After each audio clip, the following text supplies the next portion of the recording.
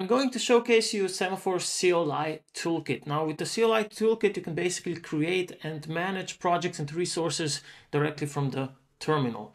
So just to give you context to which org I'm currently connected to, you can use the same context command. I'm connected to my friendly traffic light organization. Now you can easily switch between them. You can also use get commands. So for instance, for the resource called projects, I can list all of my projects inside the organization.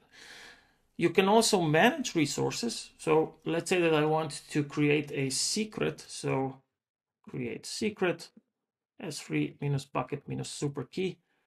And with this, I've created a global secret. So if I check here on the left, which is my organization with a list of the secrets, if we refresh the page, you can see that it was created. Now, of course, you can also specify parameters so that this is a project-based secret, and make sure to check the list of commands that are available. But one of the most interesting things that you can do with the CLI is basically create dynamic jobs on demand. So this will get run independently. So if I check over here, I have a sample job, which basically doesn't do anything. You just need to specify the project ID. And if you want to run a job on demand, you can just use the same create command and specify the job. So this is the file that contains the job specifications.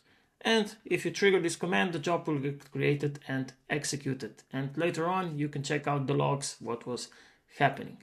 Now, the CLI toolkit is really powerful, so make sure you check out the documentation on how to use it. And if you haven't, sign up and try us out.